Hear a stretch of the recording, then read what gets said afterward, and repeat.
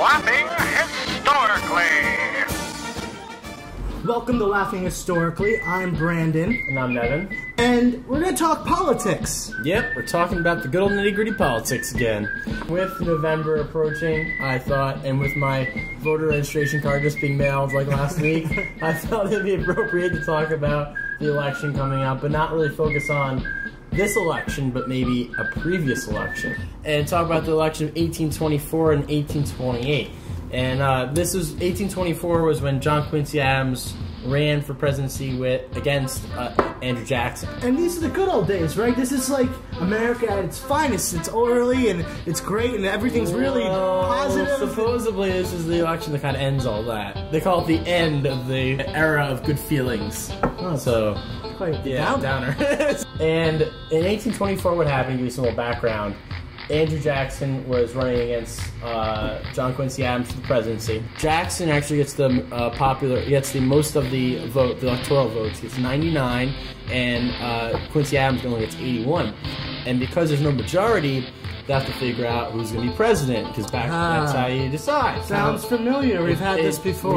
We have recently. And back then, they didn't really have a way of settling elections without a majority.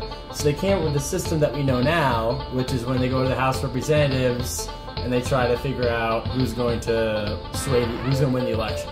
The leader of the House of Representatives, Henry Clay, who's kind of friends with Quincy Adams, decides to put things more in favor for him. And long story short, Quincy Adams wins the presidency, and Jackson is back to doing people and very angry at everyone. This kind of leads up to 1828 because Jackson runs again. He comes back. And he has a whole new ballot. He's the common man. And now Jackson is angry. Jackson's angry. This is when they start calling him Old Hickory. He really loves Hickory Farm's Christmas logs. No, they call him that because he pretty much was an old piece of wood. And so, because the man was just so angry all the time. So angry. And it starts the whole idea of campaigning, because back then, yeah, they campaigned, but no one really went around from city to city to city. And Jackson just pretty much went around each city just trash-talking Adams and just saying how bad he is and how he's not going to help America and how he's going to help America. Which is very similar to what we do today. Exactly. So it's a good little, parallel to how things... I'm Andrew Jackson, and I approve this message. It's pretty much. He starts pretty much trash-talking Adams right off the bat about how Adams is an American, about how he went away to Russia when he was a child. Jackson says he's not American anymore. Show me your birth certificate. Yeah, exactly. Adams' retort is that Jackson, he stole his wife from another man. And supposedly they say that Jackson swept her off her feet and took her from her husband. So, it stresses his wife out to the point where when Jackson does win the election, his wife dies, and Jackson blames all the people for trash-talking his wife and him, and says that they're the ones who actually killed his wife. Whoa. Adams kind of called out Jackson for being for pretty much being an assassin.